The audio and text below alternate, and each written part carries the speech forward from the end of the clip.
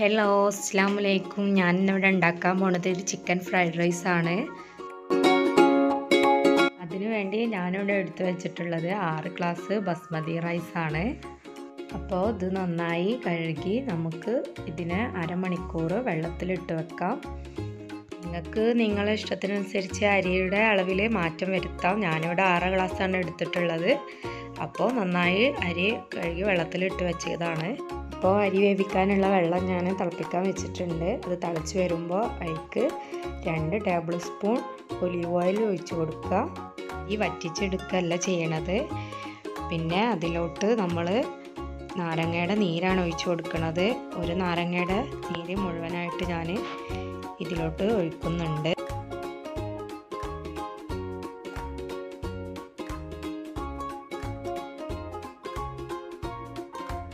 Next ഇതിലേക്ക് ഒരു 10 കുരുമുളക് ഇട്ട് കൊടുക്കുക. നമ്മളെ റൈസിന് ആവശ്യമായ ഉപ്പ് ഇട്ട് കൊടുക്കുക. വെള്ളത്തിൽ മുന്തി നിൽക്കുന്ന രീതിയിലാണ് ഉപ്പ് ഇട്ട് കൊടുക്കേണ്ടത്.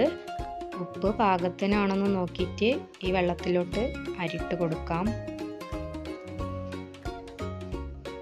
അരിയിട്ട ശേഷം ഒന്ന് ഇളക്കി കൊടുത്തിട്ട് മൂടി വെച്ച് വേവിച്ചെടുക്കാം. അപ്പോൾ അരി നന്നായിട്ട് തിളച്ച് ഒന്നും കൂടി മാവാനുണ്ട്. മൂടി വെച്ച് ഒന്നും കൂടി വേവിക്കാം. ഇപ്പോൾ നല്ല വെന്ത് വന്നിട്ടുണ്ട്. ഇനി നമുക്ക് ഇതിനെ ഒരു പാത്രത്തിലോട്ട് ഊറ്റി മാറ്റി വെക്കാം. അപ്പോൾ നമ്മുടെ റൈസ് ഇവിടെ റെഡി ആയിട്ടുണ്ട്. ഇനി നമുക്ക് ഫ്രൈഡ് റൈസിന് ആവശ്യമുള്ള വെജിറ്റബിൾസ് ഒന്ന് നോക്കാം.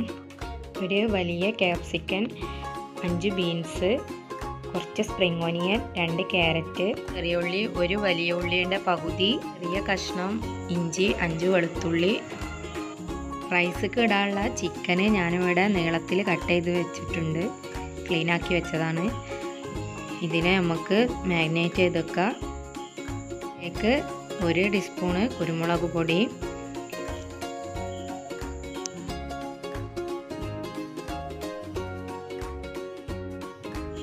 പാകത്തിന് ഉപ്പിട്ട് കൊടുക്കാം.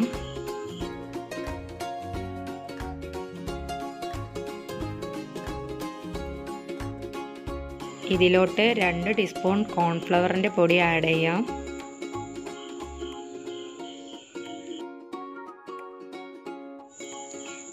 ഈ മിക്സിലേക്ക് 1 ടീസ്പൂൺ സോയാ സോസ് ആഡ് ചെയ്ത് കൊടുക്കാം.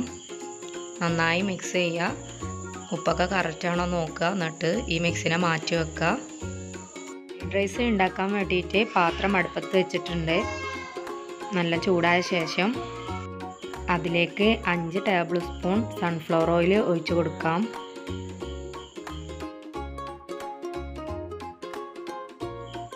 എണ്ണ നല്ല ചൂടായ ശേഷം അരിഞ്ഞു വെച്ച ഇഞ്ചി ഇട്ട് കൊടുക്കാം. ഇതിലേക്ക് വെളുത്തുള്ളി ആഡ് ചെയ്ത് കൊടുക്കാം. നെക്സ്റ്റ് നമ്മൾ വലിയ ഉള്ളിയും ചെറിയ ഉള്ളിയും ഇതിലേക്ക് ആഡ് ചെയ്യാം. നന്നായി ഇളക്കി കൊടുക്കുക.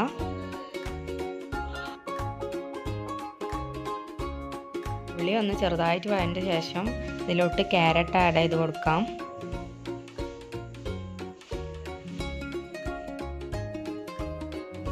നെക്സ്റ്റ് ബീൻസ് ഇട്ട് കൊടുക്കാം. ശേഷം ക്യാപ്സിക്കന് ആഡ് ചെയ്ത് കൊടുക്കാം. എന്നിട്ടൊന്ന് നന്നായി ഇളക്കി കൊടുക്കാം.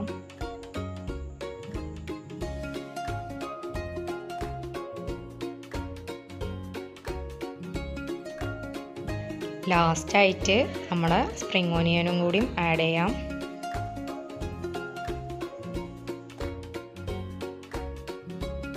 അടുത്തായി ഇതിലോട്ട് പാകത്തിന് ഉപ്പ് ഇട്ട് കൊടുക്കുക. ഈ വെജിറ്റബിൾസിന് ആവശ്യമായ ഉപ്പാണ് ഇട്ട് കൊടുക്കേണ്ടത്. ആയിട്ടൊന്ന് മൂടി വെച്ച് വേവിക്കാം.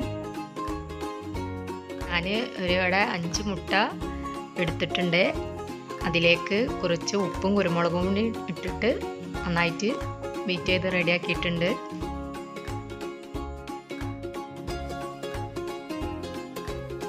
ആ സമയം കൊണ്ട് നമുക്ക് നമ്മുടെ ചിക്കനെ ഒന്ന് പൊരിച്ചെടുക്കാം. അതിനു വേണ്ടി ഒരു പാനിൽ കുറച്ച് എണ്ണ ഒഴിച്ച് അതിലോട്ട് നമ്മളെ ചിക്കനെ ഇട്ട് കൊടുക്കാം.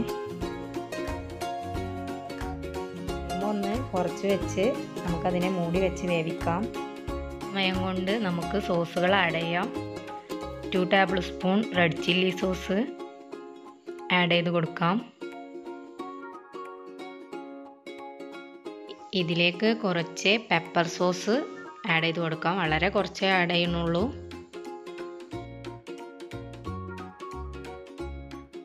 നമ്മുടെ ചിക്കനെ ഒന്ന് മറിച്ചിട്ട് ഒന്നും കൂടി വേവിച്ചെടുക്കാം. ഇതിലേക്ക് 2 ടേബിൾ സ്പൂൺ സോയാ സോസ് ഒഴിച്ച് കൊടുക്കാം. നമ്മുടെ സോസുകളൊക്കെ ഒഴിച്ച് നന്നായിട്ട് മിക്സ് ചെയ്ത് കൊടുക്കാം. വെജിറ്റബിൾസിനൊക്കെ ഒരു സൈഡിലേക്ക് മാറ്റി അവിടേക്ക് നമ്മൾ ബീറ്റ് ചെയ്ത് വെച്ച മുട്ട ഒഴിച്ച് കൊടുക്കാം. ശേഷം അത് നന്നായി ഇളക്കി വെജിറ്റബിൾസുമായി യോജിപ്പിക്കുക.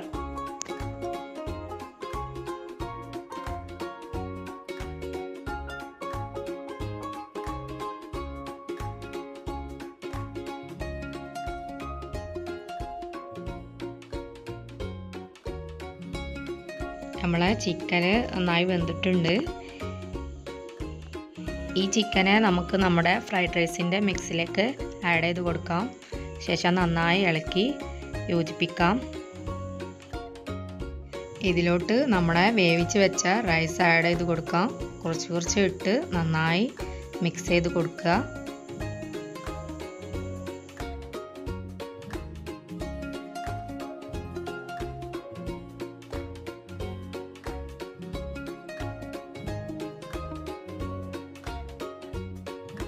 അപ്പോൾ നമ്മുടെ ഫ്രൈഡ് റൈസ് നന്നായിട്ട് മിക്സ് ആയിട്ടുണ്ട്. ഇതിലോട്ട് കുറച്ച് നാരങ്ങ നീരും കുറച്ച് കുരുമുളകിൻ്റെ പൊടിയും കൂടി ആഡ് ചെയ്ത് കൊടുക്കുക. ശേഷം നന്നായി ഇളക്കി കൊടുക്കുക. അപ്പോൾ നമ്മളെ അടിപൊളി ഫ്രൈഡ് റൈസ് ഇവിടെ റെഡി ആയിട്ടുണ്ട്. അപ്പോൾ എല്ലാവരും ട്രൈ ചെയ്ത് നോക്കുക, കമൻസുകൾ അറിയിക്കുക. എൻ്റെ ചാനൽ സബ്സ്ക്രൈബ് ചെയ്യുക. ഇനിയും അടിപൊളി ഡിഷുകളുമായി നമുക്ക് വീണ്ടും കാണാം. Okay, by.